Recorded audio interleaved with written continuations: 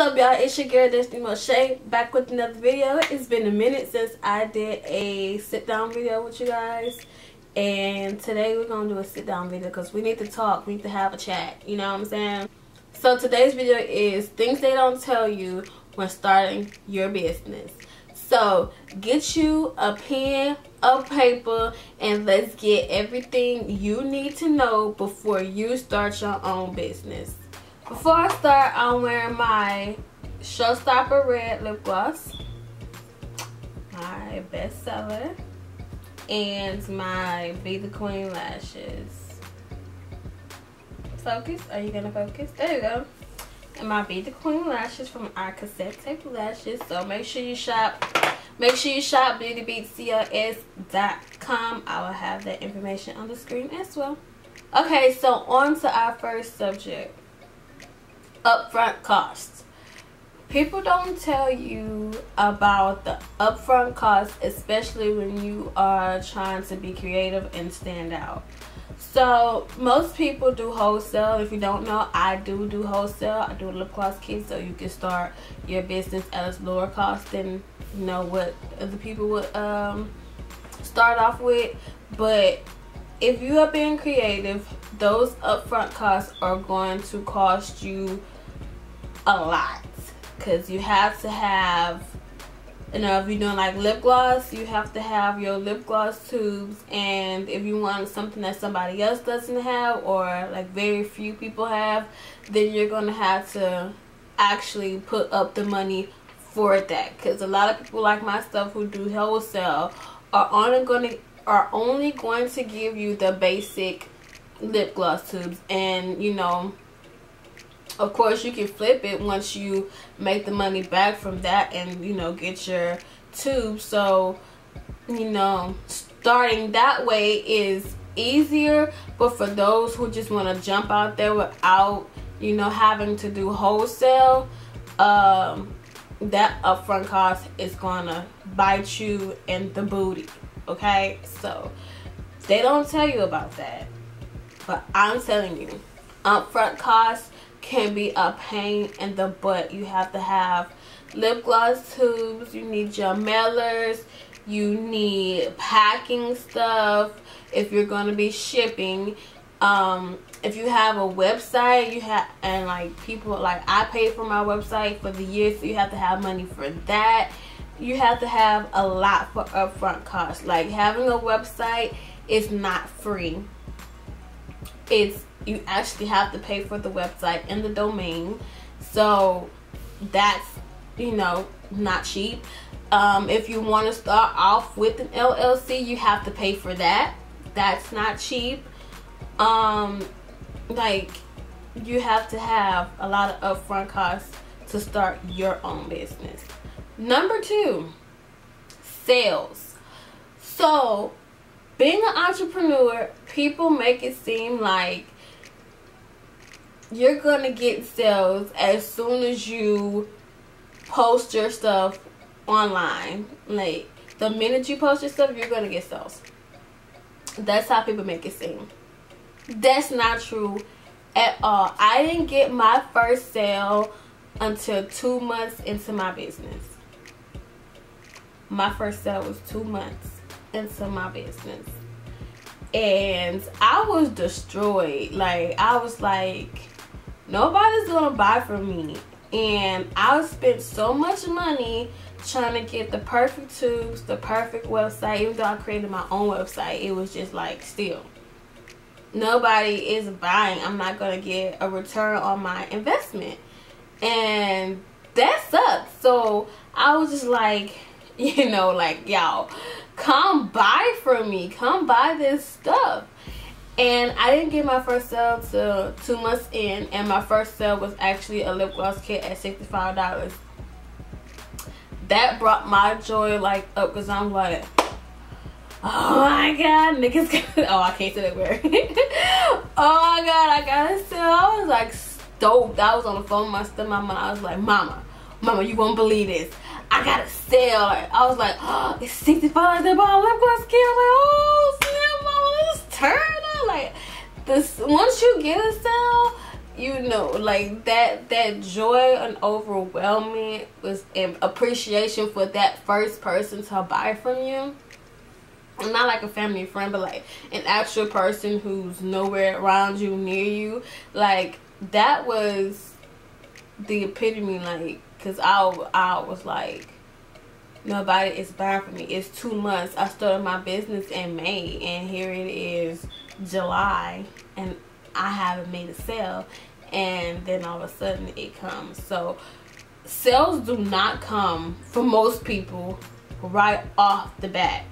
That's something they don't tell you, but I'm here to tell you, you might not get your first sale the first day, the first week, the first month, the first year.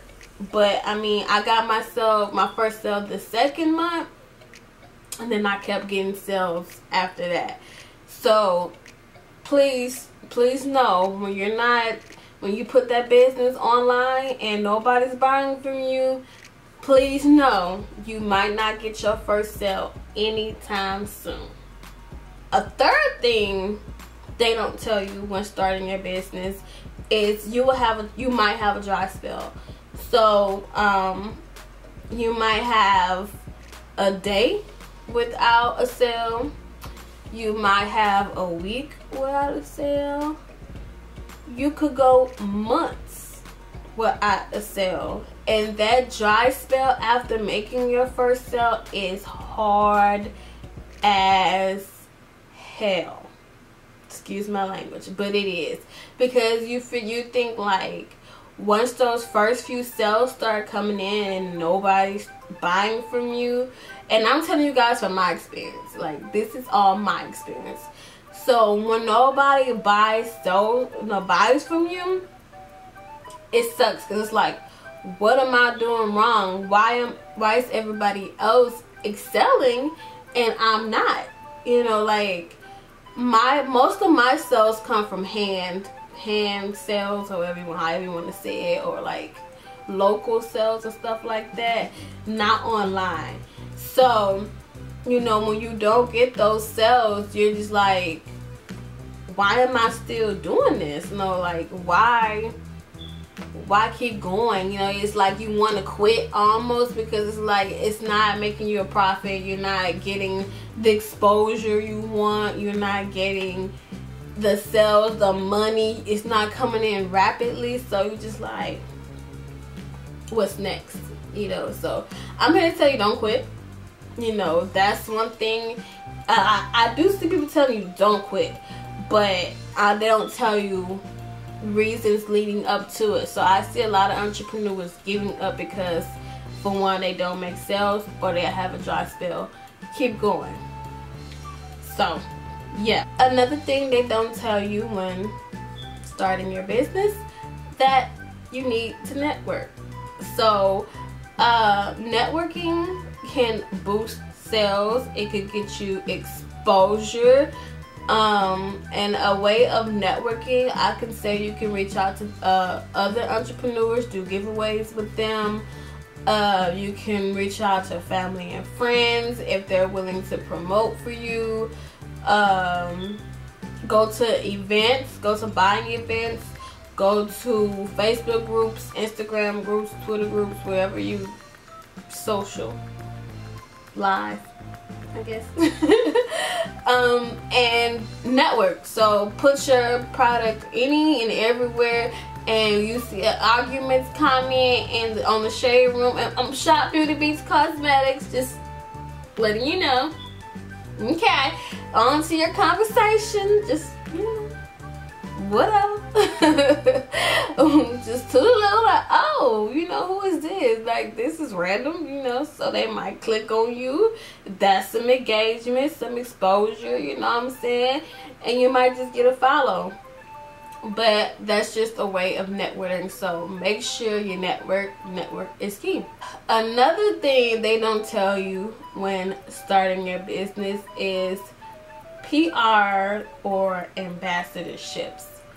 So when people do a PR search, it's just like, okay, they're searching for people to come to their, well, promote their brand. And sometimes PR searches can be hard because you might not get what you're looking for. So for instance, I did my one PR search.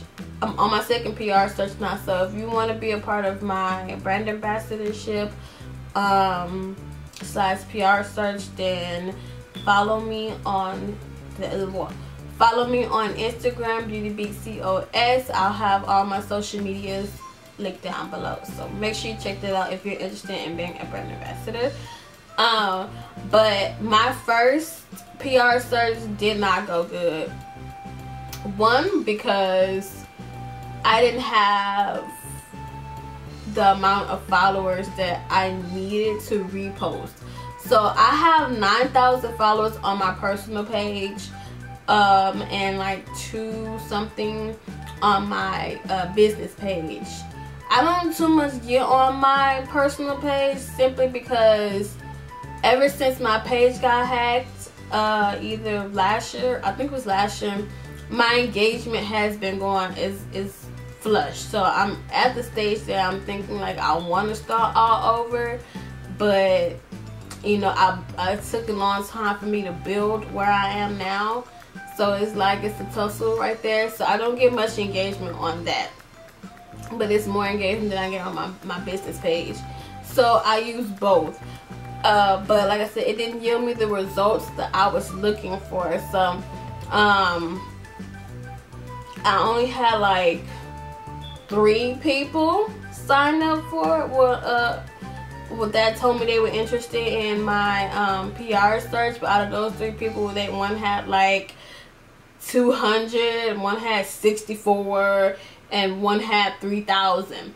So I canceled it because I'm like, this is not what I'm looking for. I need people that's like literally into makeup. I need people that's into influencing, reviews. I need people who are looking to actually promote, because I was on that side of the spectrum, so I know how it is to be an influencer and also a business owner. So I know what I'm looking for, you know. So I'm grateful that I had that influencer background before I actually started my business, because now I can decipher who I want to actually work for my brand. So my first PR search was like a dud. I didn't choose anybody who signed up for it. Like, that was not what I'm looking for. So I'm currently having my second PR search right now. So like I said, if you're interested, just hit me up. We can talk about it. Another thing for brand ambassadors, when you're looking for a brand ambassador, is a lot of us small startup companies, especially if you had like the high upfront cost spectrum, you don't have, a lot of people, even if you didn't do the high startup cost, a lot of people don't have the money to give away free product. And also, you know, sometimes people want to get paid to be a brand ambassador. If you don't have a way to do that, well, if you don't know how to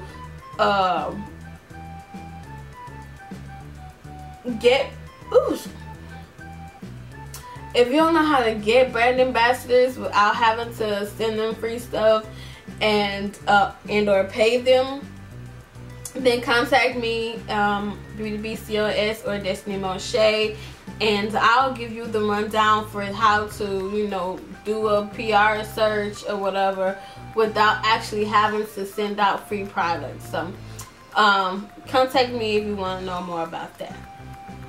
So another thing that comes along with the territory is you will have people who are rude and you will have people who are entitled.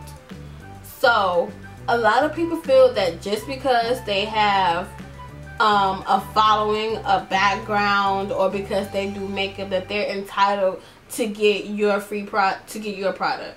Like, people have come to me and they was like, oh, I have this many followers, send me your product. Who? Send who product? I'm not. That's not how you come to people. And I should have screenshot. Did I screenshot it? What, lady? Hold on, let me see.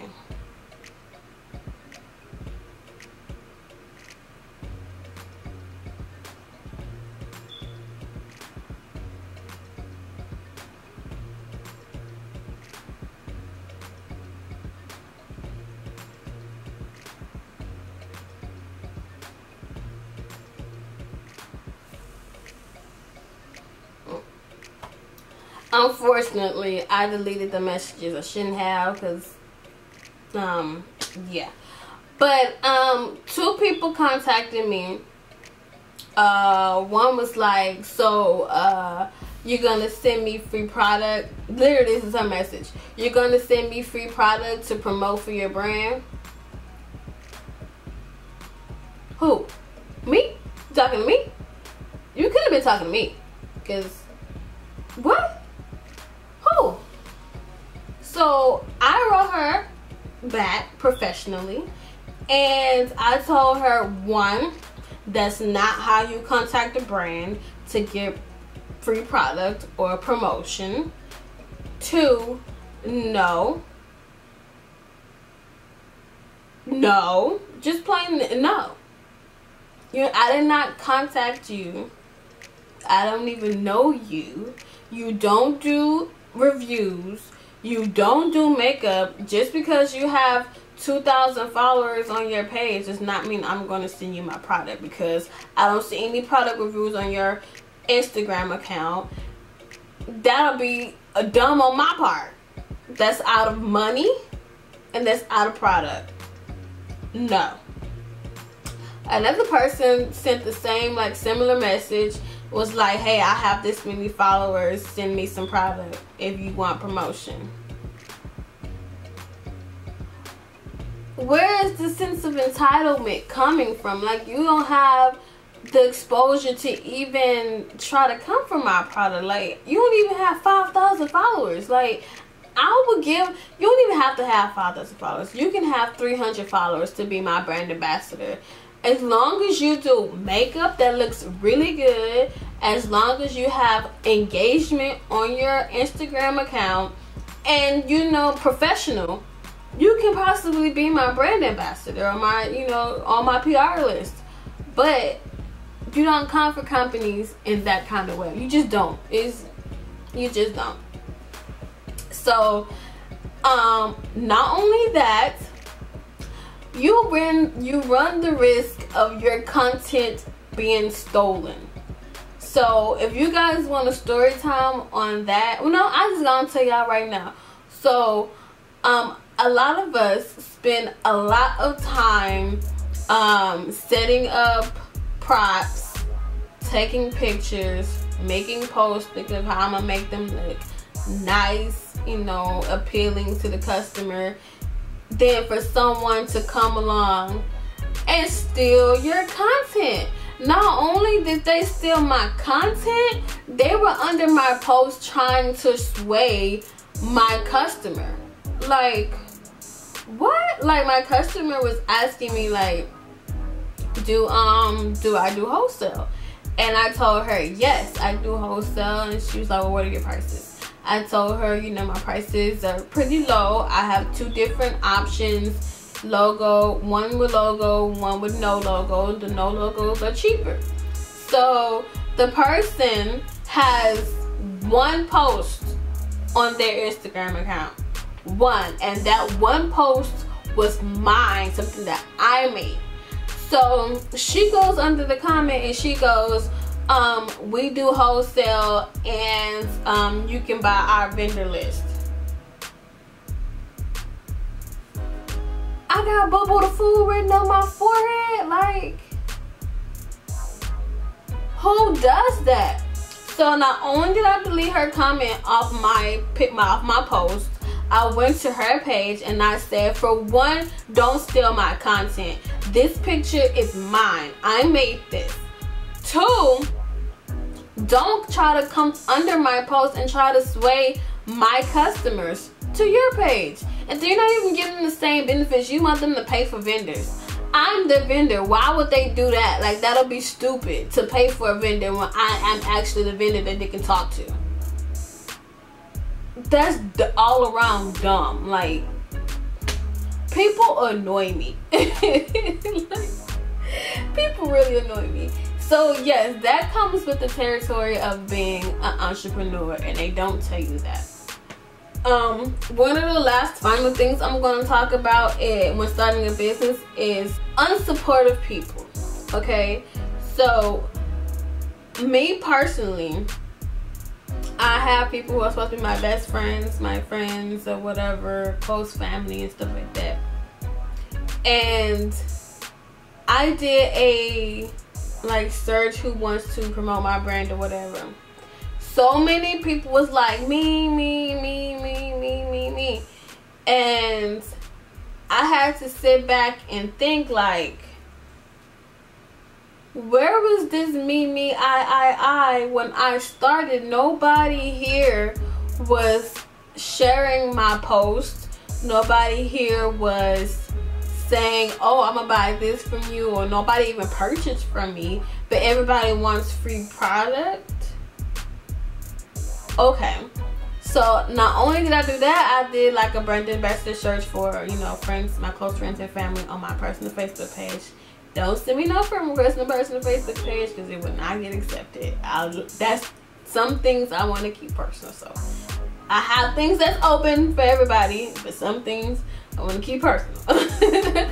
So, you know, I did a brand ambassadorship and on my Facebook page, and some of the same people were like me. So in between of the first search I did to this one, nobody has reposted my stuff. Nobody has reposted my sales. Nobody has reposted my pictures. Nobody has reposted my business page. Nothing. But when it's an opportunity to get free product, oh, you on board for that. But you're my friend. But you're my cousin. But you're my aunt. And you only want to support me when you think you gotta get free stuff? Not I, said the cat. So only people that I'm looking for are my friends and family, is people who's actually purchased from me, or who's actually been promoting me. Like, I don't care if you're my best friend, I don't care if you're my sister, I don't care if you're my cousin, my aunt, uncle, auntie. No, nobody, my mama can't get no free product from me. You gotta promote me. You want free product? Grandma too. Like that. Like, you will have so many unsupported people. Like I said, most of my sales come from on hand, you know, with friends and family. Don't knock the on hand sales. That's still money. Don't knock the on hand sales. You just have to figure out a different way, a different approach of how to bring in other business. So, oh, let me tell y'all about this one time.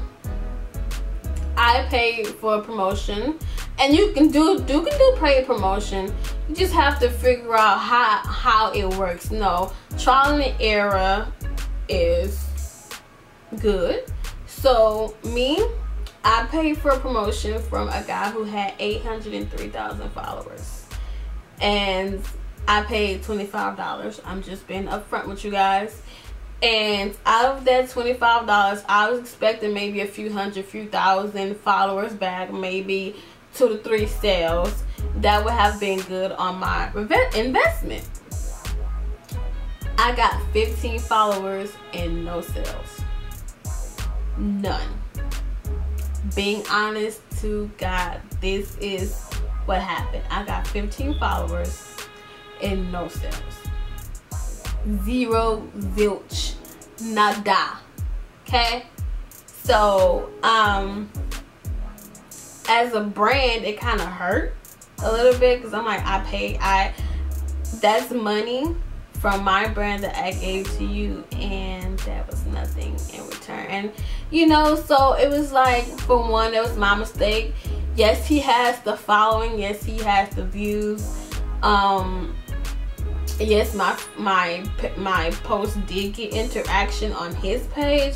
However, it did not receive to my page, and partly because he's a man, and there is no actual, oh, I like this, you know. Like if he was to say, oh, these are nice, this was you know, this is fire or whatever, I probably could have gotten more, because it's just like the sway of your followers to this brand. If you say you like something, they want, oh, I want to check it out. But if you just sit there and don't interact with it, yeah, you might not get it back. So it's best to do your own promotion, run your own ads, get somebody that's actually into makeup, into eyelashes, if you're gonna actually pay somebody else to promote your brand. Yeah, things like that. So you know, this is just a lot of things people don't tell you when starting your business. It's hard, it's not easy. You have to have the willpower to keep going, because there are so many times I wanted to throw in the towel. So many times I wanted to throw in the towels, and my friends, my true friends and family is like, if you throw in the towel, I'm gonna be waiting at your door with a belt. Okay, and I'm too old to begin whooping, so you know, I'm still here. But this is just a lot of things I wish people told me before I started my business. I would have researched more into paid promotions. I would have researched more into starting off small rather than starting off as a creative, you know, because I spent thousands into my brand before I even had a sale, before I even had a name for myself, before I was promoting. I was spending thousands behind the scene. So if you would think about it, you should probably start off small and then build up to what you want your brand to be. I probably would have I probably still would have did my boxes custom, but like paying so much for lip gloss tubes, ingredients, stuff like that, I probably would have went the wholesale way before I started actually with, you know, my own custom. Well, it wasn't custom, but I was like one of the first people to have my little pink tubes. So yeah, I would have probably ex-nate on that idea. But this is just a few things. If I can help somebody else out when they're, you know, starting up a business, then I hope I did, because I wish somebody would have told me this before I started my own. And yeah, so that's all I have to talk about today. But if you guys are interested in my lip gloss or my eyelashes, I do have them on my site. I'm currently having a flash sale, so make sure you check that out. All lashes are $10 today. I don't know how long this sale is gonna run, but I'm having a sale, so make sure you guys check that out. I will have my website to shop down in the description, and also the links to my social medias. I do wholesale, so if you want wholesale lip glosses, I have prices that's also on my website as well. You can contact me on my social medias. I will help you out there. I'm super friendly. Customer service is 24/7. Yeah, so I hope this helped somebody out, and share this video with your friends. Like, they gonna need it. Whoever wants to start a business, let them, you know, share this video with them so they can see